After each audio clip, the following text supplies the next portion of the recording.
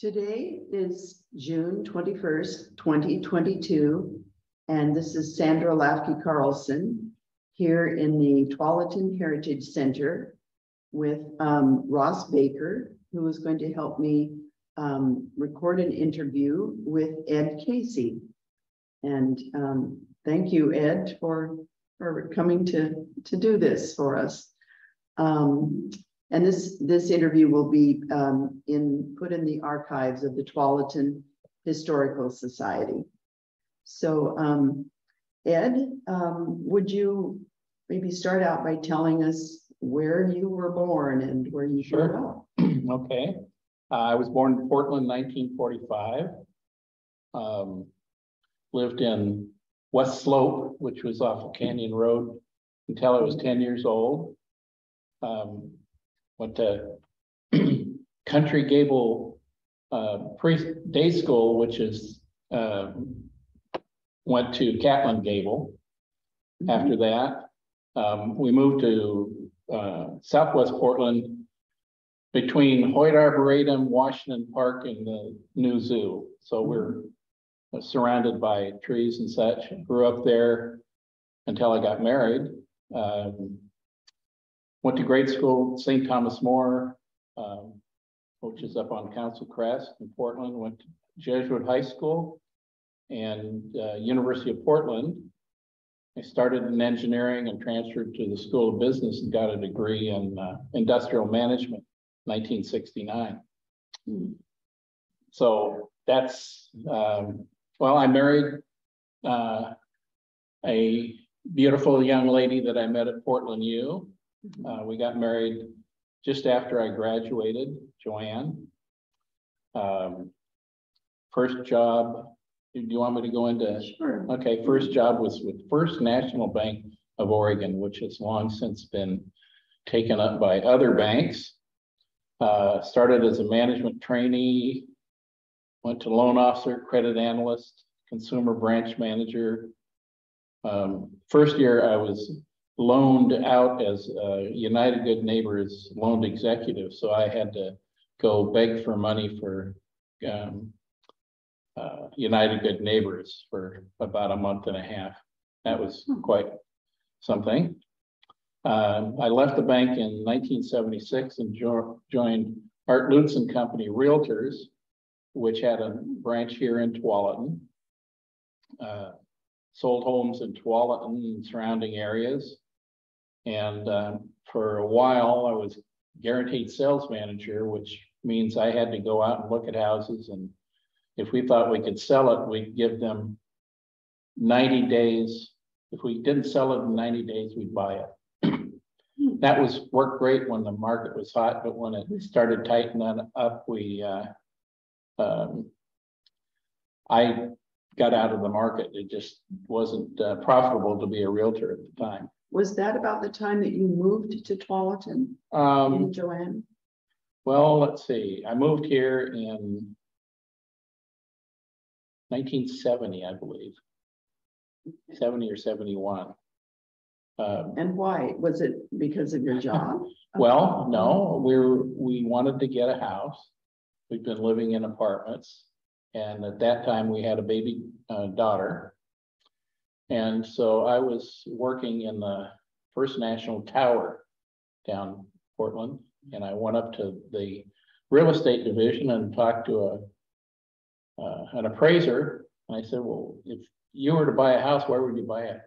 You know, I grew up in Southwest Portland, someplace Southwest Portland. He says, Tualatin. Didn't know much about Tualatin, very little. So about 2 days later, my wife was teaching, grade school teacher. And when school was done and I was off work, we drove to Tualatin and went out to Apache Bluff. They had an open house. We loved it. And 2 days later, we bought it. So it was a quick turn of events. And you're still here. You've lived. Not in that house, but we're in our third house now. Yes. That one right at the end of Shasta Trail, and Art Martinezzi's field with cows was next to us, and it's now Christmas trees. So we were right there, and Dorothy Carson's barn was across the street. So a lot of history and where we ended up.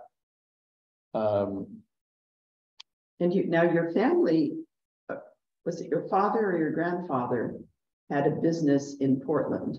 My grandfather started Commercial Ironworks, and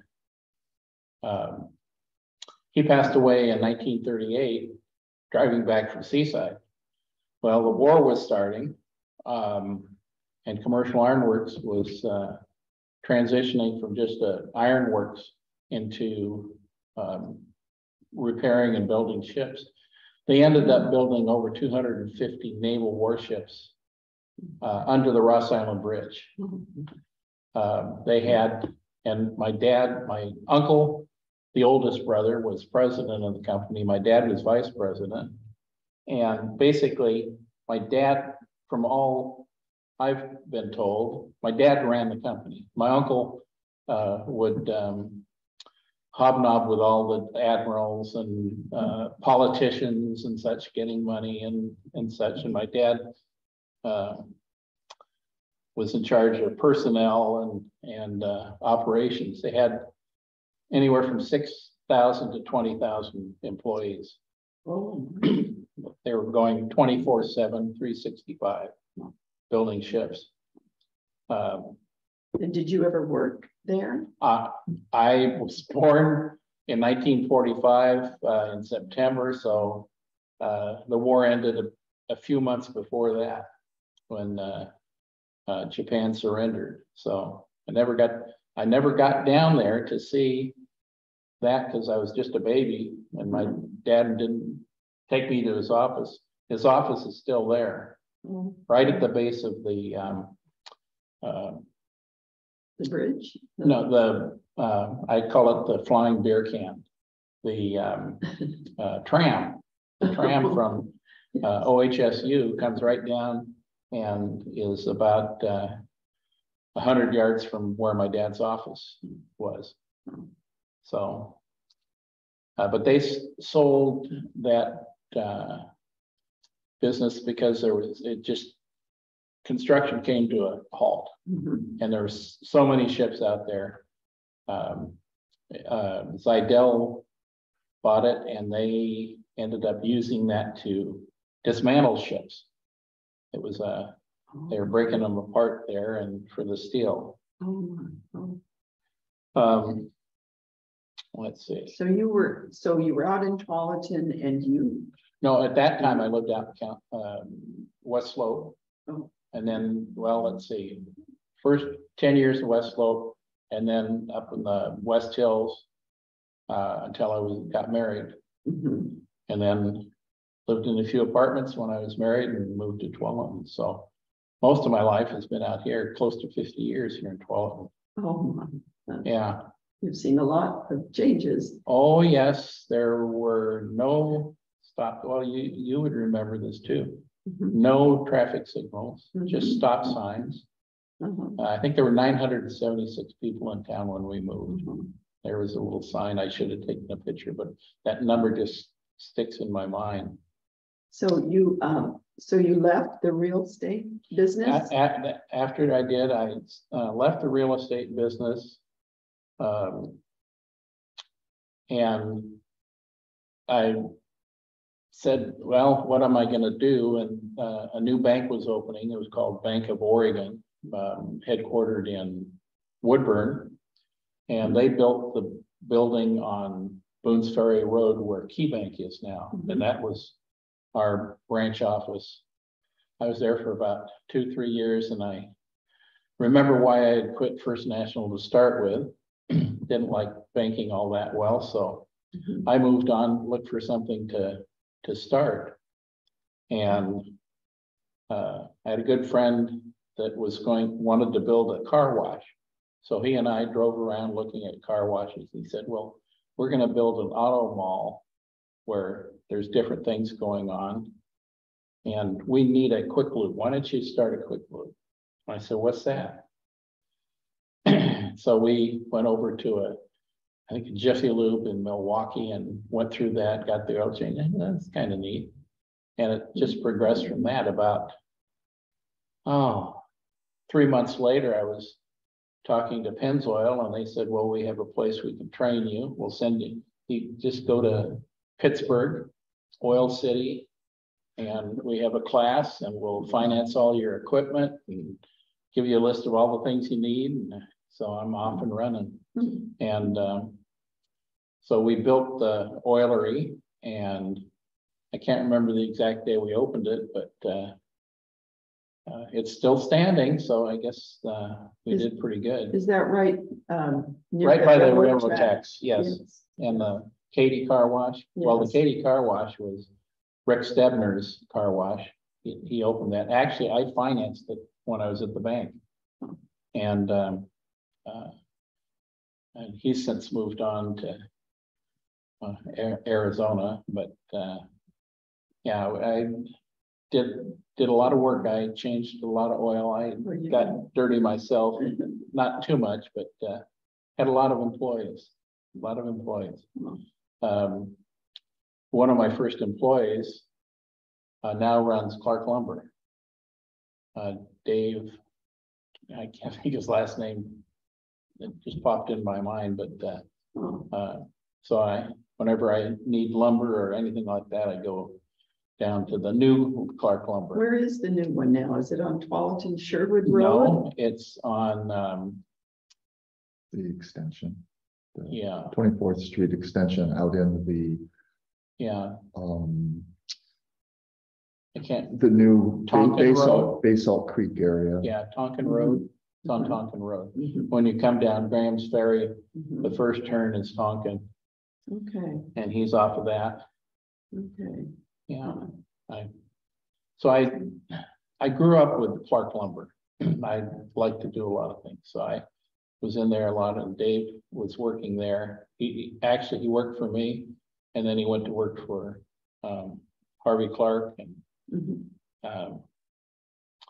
then after it burned down, he scrambled with the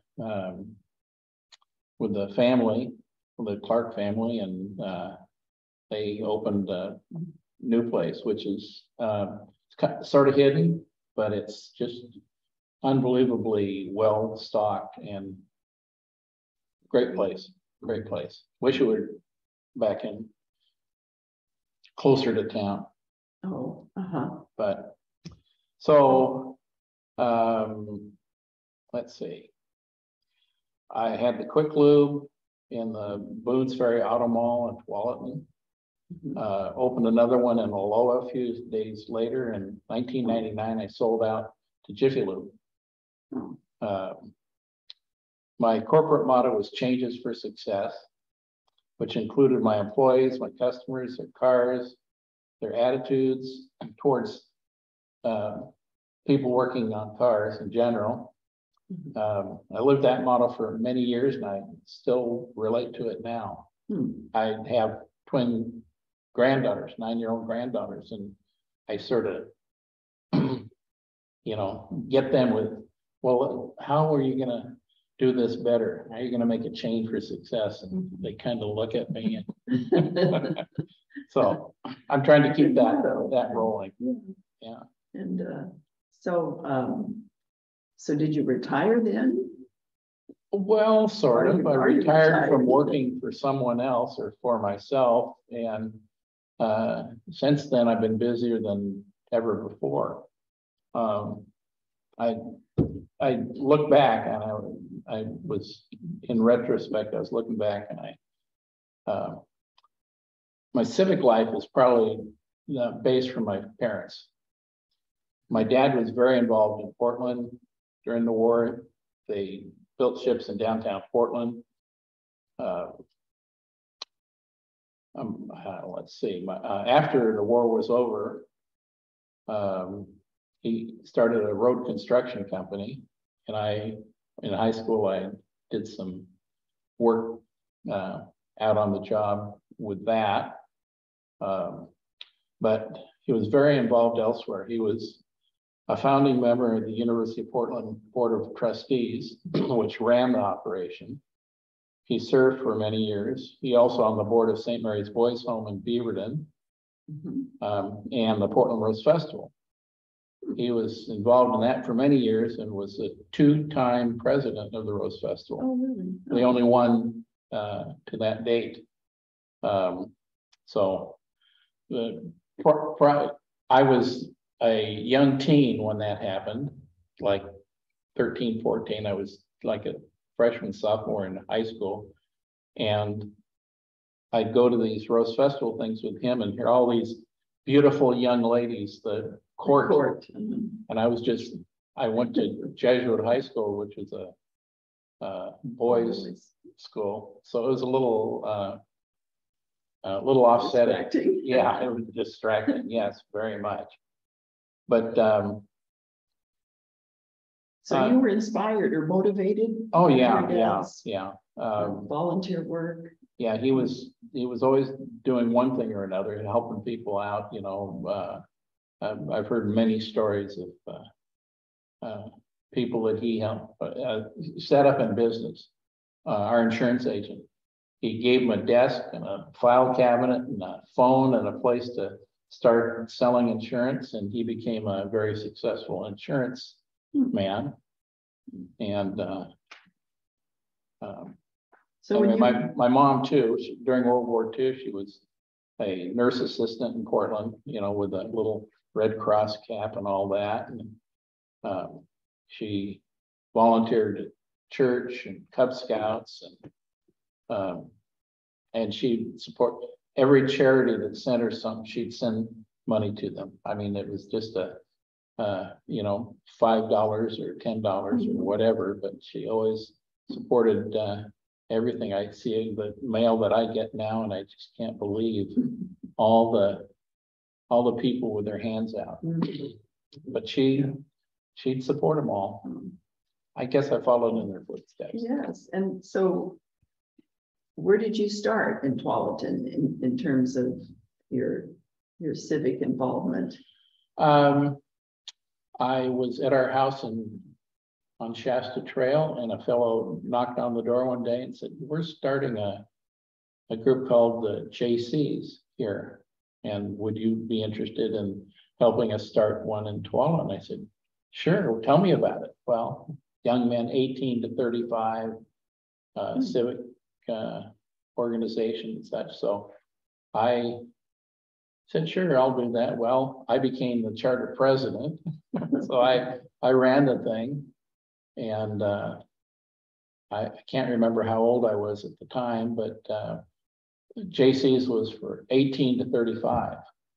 And so we did all sorts of things. We did crawfish festival. We did Christmas trees. We did giving baskets to the needy. We'd get a hold of the school nurses and say, okay, which kids are not going to have a very happy Christmas? And we'd take food and quite often take the oldest kid in the family and go shopping with them and buy stuff for the rest of the kids, you know, so they'd have something under their tree, bring a tree.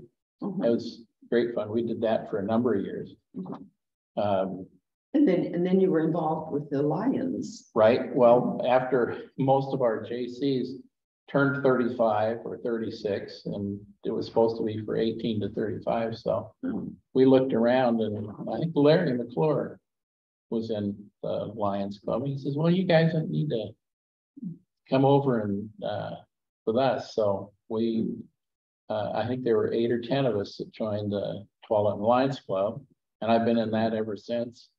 Been president a couple times,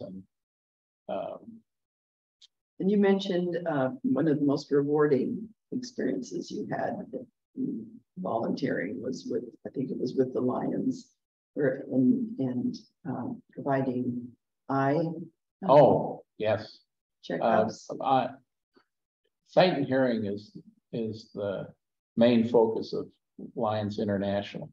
Lions International is the largest civic group in the world, and has like 1.4 million members, thousands of clubs all over the world. And they were founded and given marching orders by, oh, I can't, the blind lady that, so Helen Keller? Helen Keller. She gave Lions their marching orders. So that's where the sight and hearing went. But the thing that I loved the most is that for many years we did sight and hearing testing with all the grade school kids here in Tualatin. We had a van. We'd go to the schools. They put on the little ear things and that, and then we'd have them look at the, you know, ease, you know, which ways and such. And it's progressed from there. We're not doing the hearing as much now because there's other facilities that will do that. But we have a gadget that looks like a Polaroid camera, and the child sits on the other side of a table and they look into this thing, and there's little flashing lights, little colored flashing lights.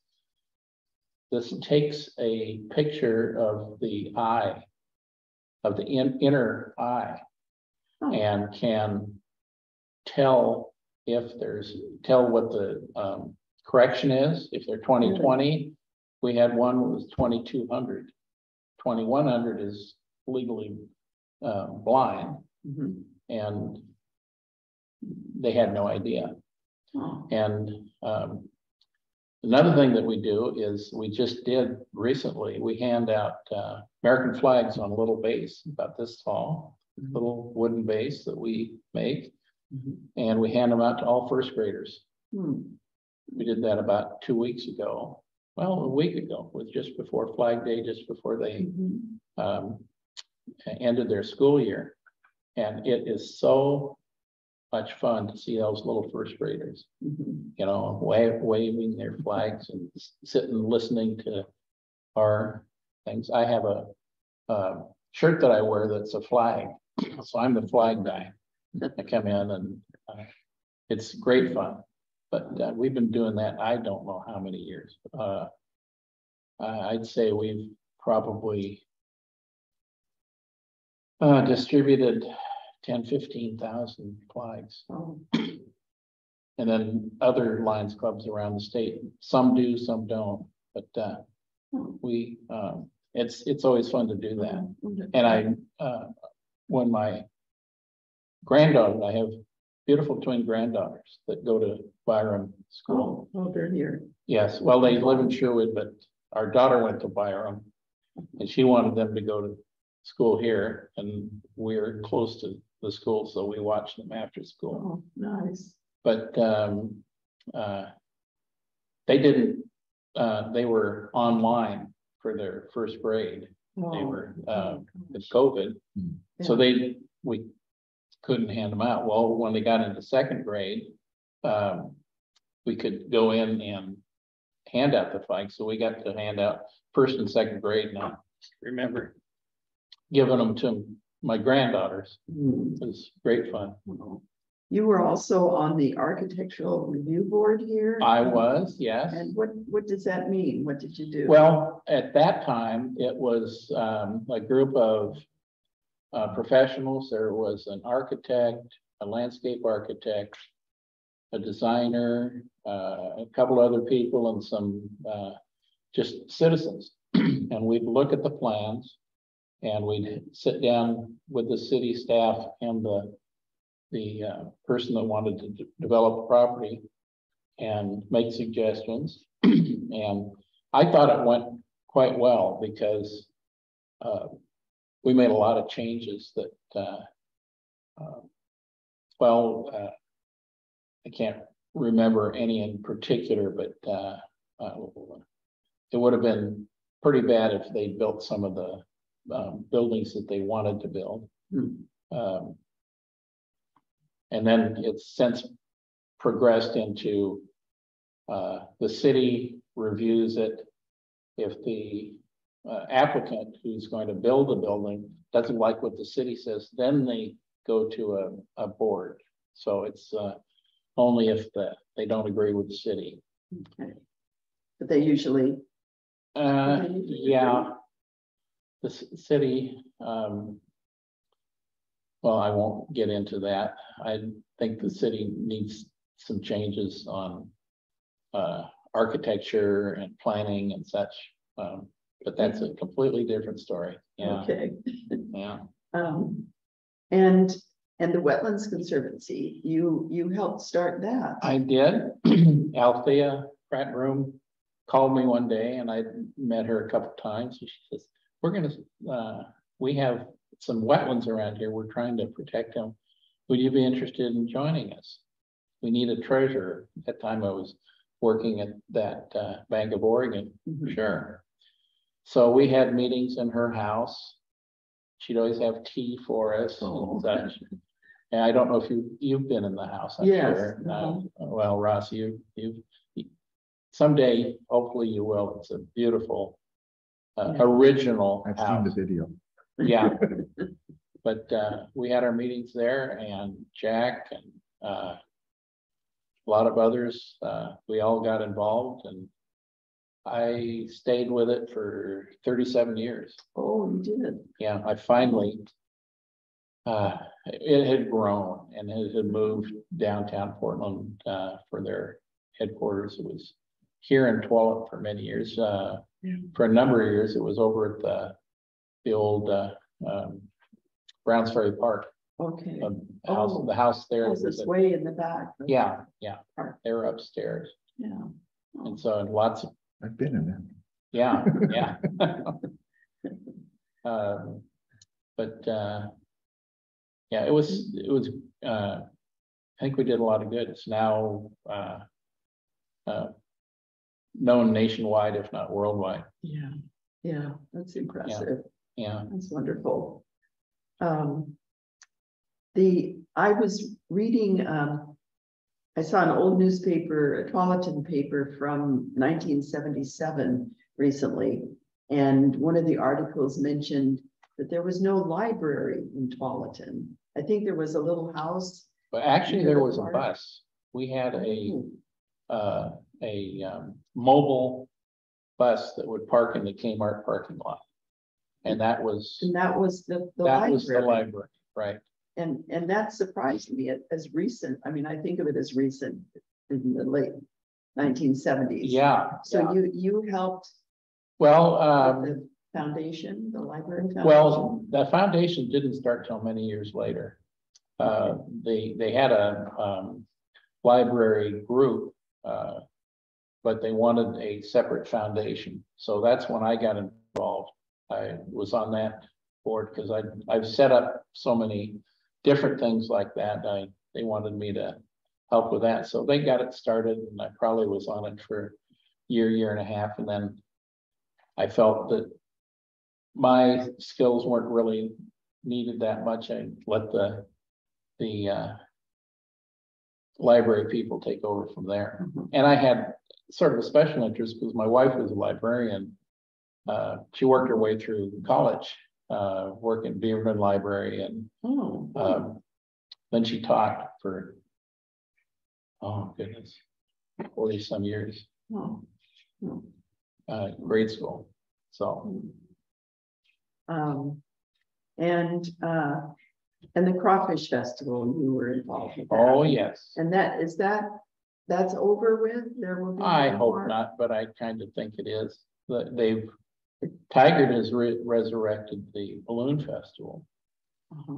They stopped it for COVID, and some other places have stopped there, and they're bringing them back. But I think Tualatin is so diverse right now, and people don't have the history of the Crawfish Festival firmly in mind. And the festival started as just a generator for money for the nonprofits. Originally started the VFW.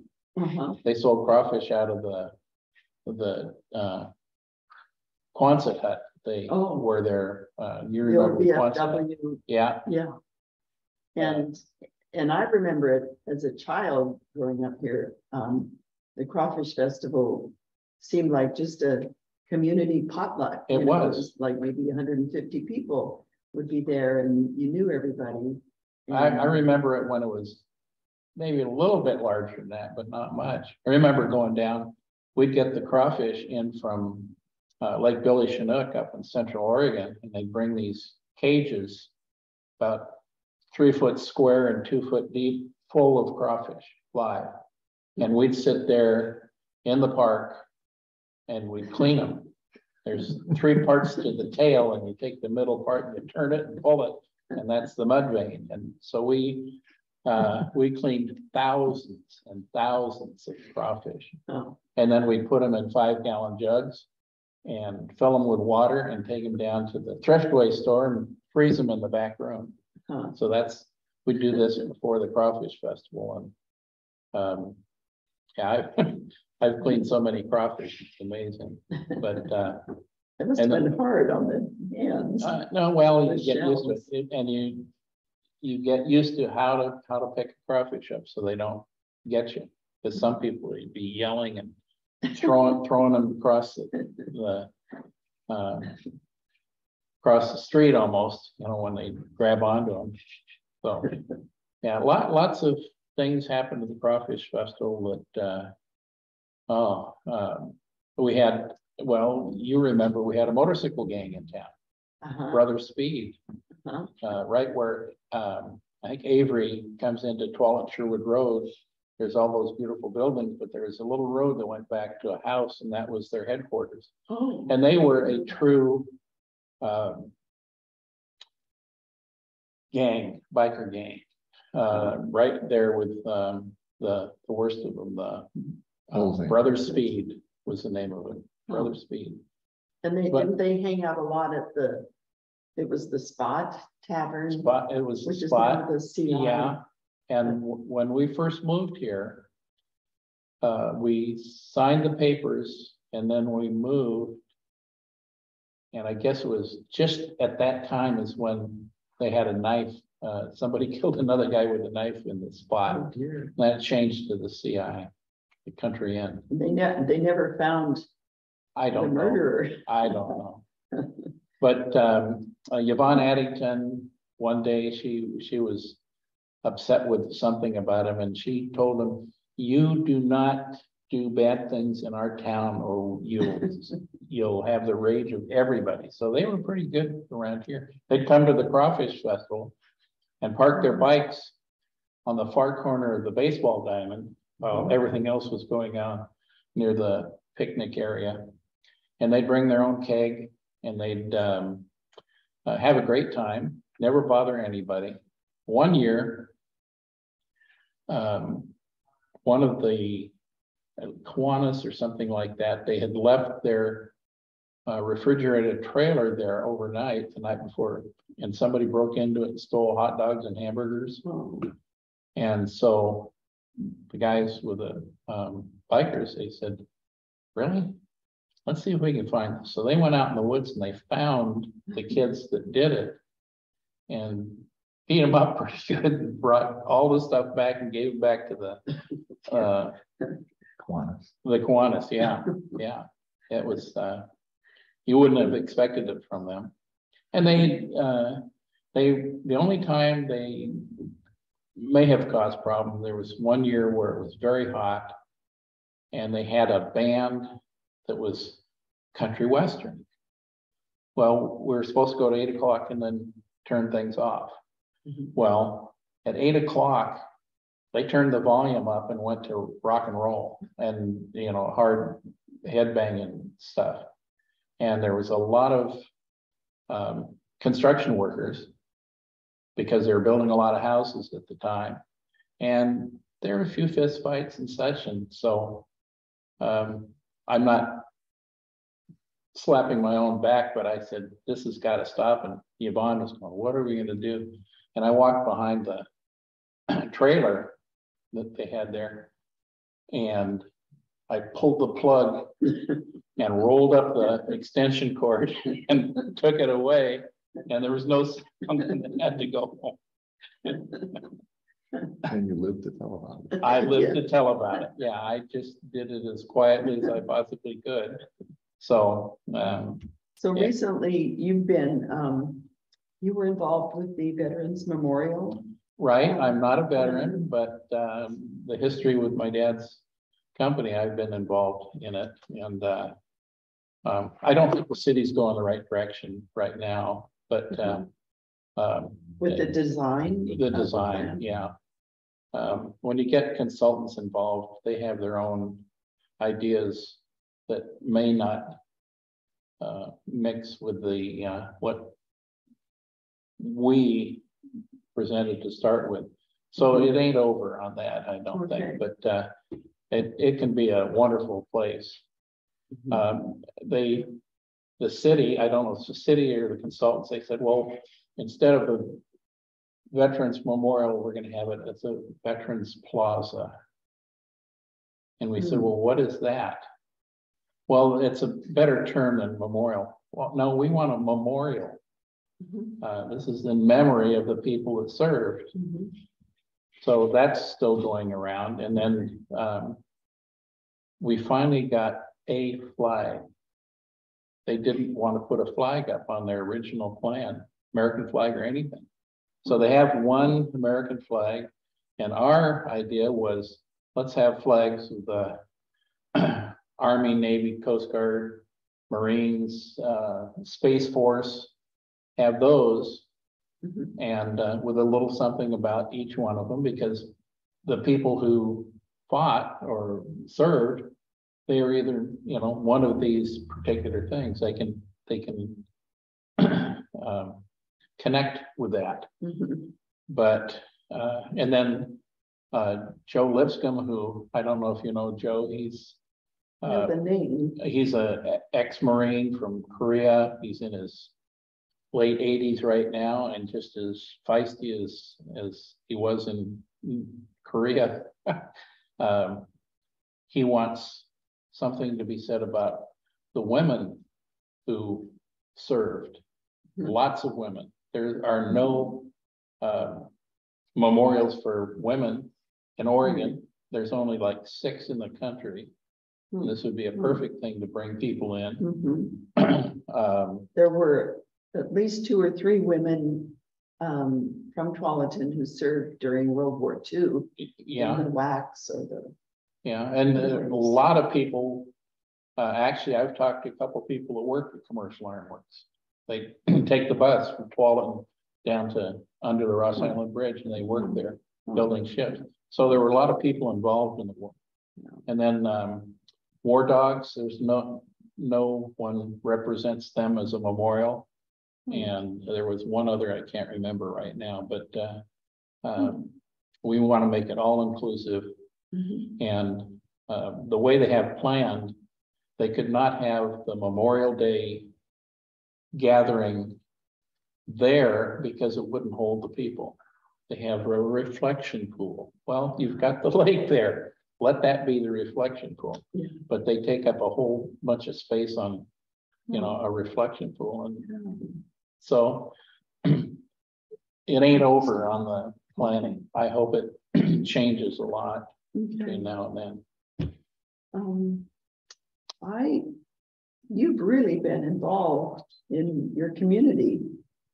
Yeah, that's just ways. me. Yeah. It's amazing. Yeah, I'm president of my CIO. I'm a CERT member, which is Community Emergency Response Team. As is my wife.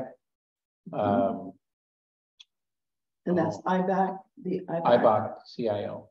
We're trying to rebuild that, but I think it's a good thing. Very good. The certs. I can't count the meetings, surveys, gatherings I've attended in Tualatin over the years. And I wouldn't be doing any of this if it weren't for my wife. She says, go do your thing. She's a lion. She helps me on some things, and some things she sits and reads a book and such, but she and my kids, my daughter lives in Sherwood, my son in Tigard. And we have twin granddaughters that we've watched since birth, because our daughter worked for the state of Oregon, and as an attorney, she was the chief prosecutor for Boley And then one of the law firms that would represent employers came to her one day and said, "We'd like you to work for us." Well, I don't know. Well, every one of our people have lost to you in court, so we want you on our side. So she's now working for, well, it's a national law firm, but with an office here in Portland. She just loves it, but she's busy. Yeah. Our son is busy. He works now, our son-in-law, he works at the pipe and steam fitters labor union. He works there and actually has to go for a week and a half to a conference back in Michigan. He says, "Please, any place but Michigan." He doesn't want to go back. Yeah, I know. Whatever. But our daughters, we've watched them basically since they were about 6 weeks old. Oh. And they're at our house great. right now. They're just amazing. One is going into gymnastics, and she's just they're like this. They're not, you couldn't even tell they're sisters. Well, one's like this and one's here, and she's skinny as a toothpick. She's just tiny, but she can do things in gymnastics. She's the gymnast. Oh yeah. So I don't think she'll go on from there, but I say, "What are you doing?" She says, "I'm stretching," and her legs are going out like this each way. And I said, "Don't do that until you warm up." And and she'll sit there with a leg up in the one leg up in the air and one down. "I'm just stretching." Change for success. Yes. So I have a wonderful family, and I've got so many friends here in Tualatin. I just love the place. Yeah. I don't like the traffic anymore. I just but things can change. That's right. Things can change. Yeah, that's right. I'll be banging my hand on the desk Good. probably pretty soon.